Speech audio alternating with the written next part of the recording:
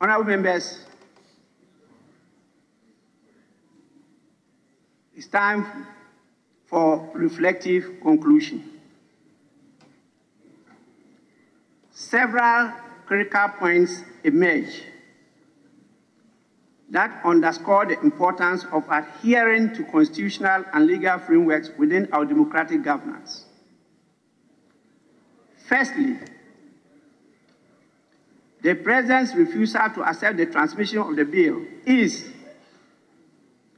by all accounts, not supported by the constitutional and statutory provisions that guide our legislative process. The Constitution clearly delineates the steps to be followed once a bill has been passed by Parliament, mandating the transmission of the bill to the President for assent or rejection. Therefore, the refusal to even accept the bill for consideration falls outside the legal bounds established by our constitutional framework.